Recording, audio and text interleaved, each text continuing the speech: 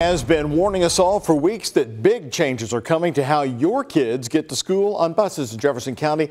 And tonight we learned that a final vote on this will come early next year. Hello, everybody. Thanks for joining us on the Night Team. I'm Doug Proffitt. WHAS11 Night Team's Taylor Woods and photojournalist Elijah McKenzie with our top story. We also got a new update tonight since that transportation disaster on August 9th. Taylor, what'd you learn?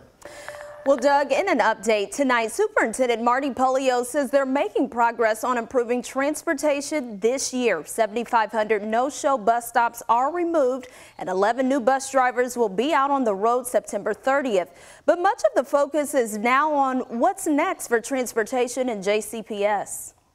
I just think the community needs to know that, you know, the days of all students being transported to all schools is at the end of that road. Superintendent Marty Polio looking to the future, sharing 4 transportation considerations. Option 1, transporting all magnet and traditional students via magnet hubs. Those would be locations in the community where families would drop off their students to get on the bus. Magnet and traditional parents in the East End, and I think a lot of people are excited about the hub idea, as opposed to just losing transportation, which they know is also on the table. 2 other options would only transport free and reduced lunch students at magnet and traditional schools. A 4th eliminates transportation to all magnet traditional students, but a final decision won't come for several months. Have a month or 2, 6 to 8 weeks of communication with the community and then vote, you know, late February, early March. Also up for discussion, behavioral issues on the buses. At the podium, one parent explained how her child was beaten and held at gunpoint when getting off at the wrong bus stop. Are y'all keeping the same data for the parents who call and talk about their students being hurt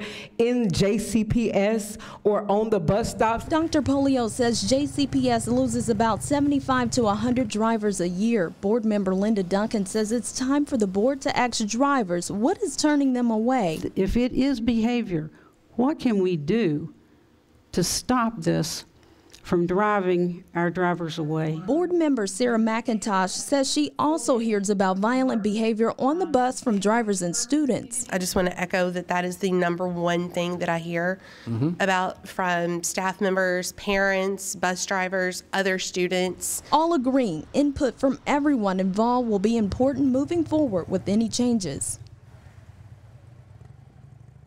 Now, as we told you last night, the board was expected to approve payments of preschool parents who will drive their kids to school. They did approve that stipend tonight. It's $5 a day for parents and guardians who don't use school buses. And parents must sign up to get the payments, which will be at least $25 a week. In studio, Taylor Woods for the WHAS 11 Night Team on your side. All right, Taylor, thank you very much. Also tonight, the district introduced its new executive administrator of security and investigations, retired Louisville firefighter and LMPD Major Todd Kessinger. Right now, JCPS has 10 security monitors, 10 sworn officers, and 14 school safety officers. While 6 recruits are in the pipeline, there are still 10 vacancies. Kessinger was asked tonight how quickly those vacancies can be filled. For one, we want to bring in the first group. We want to get them equipped. We want to get them trained, and we want to get them out on the streets. And then we also just don't want to hire the next. We want to find the right people for the job. So hate to put a timeline on it. I think that we could fill it pretty quickly. JCPS plans to start installing its first phase of the weapons detectors next month, with high schools getting the devices first. Also new tonight, teachers in Greater Clark County, Indiana schools are getting a raise. The school board there in southern Indiana approved a new 2-year contract for 2023 through 2025. Over the next 2 years, teachers will receive a $5,000 raise in addition to more pay for positions with extra duties. Teachers in southern Indiana will also be paid more for any leave days they have not used at the end of the year. The Greater Clark County School District says that their starting pay for teachers next school year will be $48,000 a year.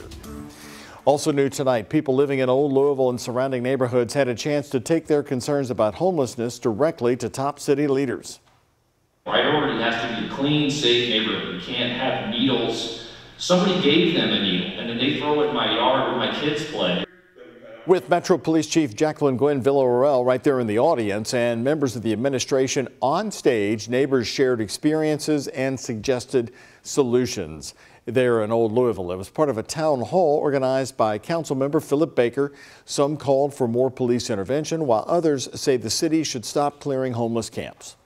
Every time we move somebody, every time we force someone out of an area and we can't put them in permanent housing, you're making the situation worse for everyone in this community. I would also ask us to consider the damage that is done when someone is sheltering unsupported in open land that is oftentimes not well maintained and comes along with a whole lot of environmental concerns to begin with. Councilmember Baker tells us he's working with the mayor, city agencies, and community groups to find solutions to address the concerns. Kentucky lawmakers are getting involved in efforts to combat violent crime in the state, especially right here in Louisville. Today, State House Republicans unveiled what they're calling the Safer Kentucky Act.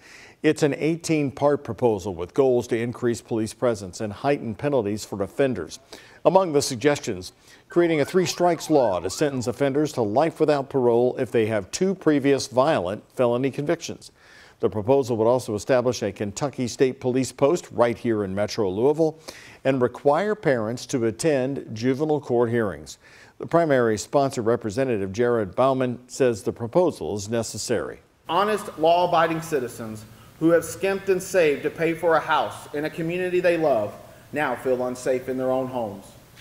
Parents are concerned for their children, and businesses face loss after loss. If we do not do something now, things will only get worse. Bauman represents Southwest Jefferson County. The bill is still in the early stages of being drafted with planned opportunities for your input. Tonight, a man is charged in connection to a murder that happened at Westport Village in eastern Jefferson County, not accused of killing a woman, but for helping the suspect in this case. James Boer Jr. is charged with facilitation to murder in the death of Ashley Yates. Police say Yates's former boyfriend, Zachary Hines, shot and killed her in June before then taking his own life. In court documents, detectives say they discovered that Boer had sent photos to Hines showing him where Yates was just 20 minutes before the shooting. Investigators say they also found messages from Boer where he said he was on a, quote, recon mission on Yates because Hines, quote, had an issue with her. Detectives have also arrested a woman for a shooting we told you about last night in the Shelby Park area that left another woman dead. Kenise Phoenix is charged with murder after investigators say surveillance video showed her shooting the victim on East Oak Street at a liquor store parking lot, then leaving the scene. In arrest documents, officers say they searched Phoenix's home and found the same clothing she wore in the video, as well as ammunition that matched the shell casing right at the scene. And we have more right now on the breaking news we showed you right at the top of the night team last night live at 11. We've learned now that a fiery crash on the Gene Snyder Freeway started out as a police chase from southern Indiana.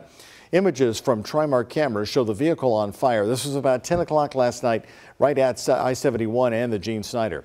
Major Isaac Parker with Jeffersonville Police tells us the chase started when officers tried to stop a suspect wanted on several outstanding felony warrants. Jeffersonville officers and Clark County, Indiana deputies chased the suspect who drove into Jefferson County before crashing right here at this exit, again I-71 and the Gene Snyder. Major Parker says the suspect tried to run from the scene, but a police canine caught him. He was treated at the hospital for dog bites, but is now booked in the Clark County jail. A judge has ruled that the lawsuit against the Louisville Urban League from its former CEO can now continue in the courts. Dr. Kish Kumi-Price says she was wrongfully terminated after 4 months on the job when she started looking into the league's financial records. Judge Melissa Logan Bellows denied the league's motion to dismiss the lawsuit, saying it has enough merit to go forward. Discovery will likely be next, which should include the reason why Dr. Price was fired.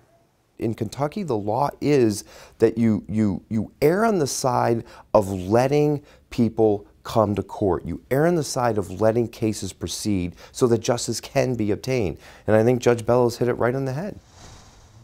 We contacted lawyers, by the way, for the Urban League this evening, but we have not heard back as of news time.